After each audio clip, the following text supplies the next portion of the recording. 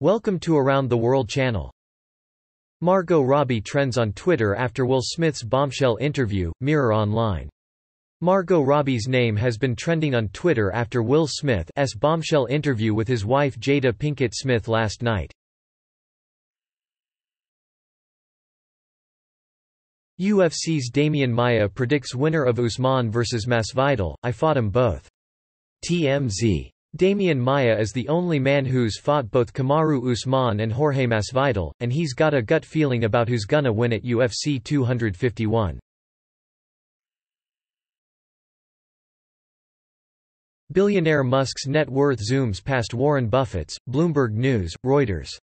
Elon Musk's net worth soared past Warren Buffett on Friday as the chief executive officer of Tesla Inc. (TSLA). Roger Stone, President Trump saved my life by commuting prison sentence, NBC News. Roger Stone says President Donald Trump saved his life by commuting his prison sentence Friday night. Police drama series set in Matt Reeves' The Batman universe descends upon HBO Max, Vulture. Given the city's high-profile masked vigilante superhero, the role of the Gotham Police Department has always been murky, which is undoubtedly why they are now the focus of an HBO Max police drama. Hundreds try to storm Serbian parliament as protests heat up, Al Jazeera English.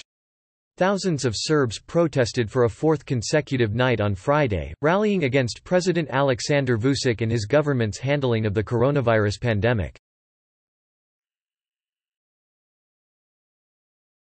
Amid record case counts, OHA asks Oregonians to reel in indoor gatherings, KGW.com.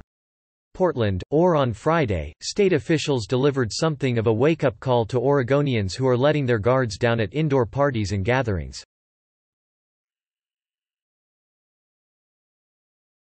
Comet NEOWISE Fort Wayne Viewing Guide, Wayne. Fort Wayne, Indiana. Wayne, if you're outside at the right time with a clear view of the sky, and looking in the right direction, you have the opportunity to catch Comet NEOWISE in the upcoming days. Atlanta mayor rolls back city's reopening, Georgia reopened in a reckless manner, The Hill. Atlanta Mayor Keisha Lance Bottoms announced Friday she's rolling back her city's reopening, citing concerns over an increase in coronavirus cases in Georgia. Tucker Carlson's top writer resigns after secretly posting racist and sexist remarks in online forum, CNN. New York CNN Business editor's note, this article quotes racist, homophobic and sexist language, much of which has not been censored. The top writer for Fox News host Tucker Carlson has for years.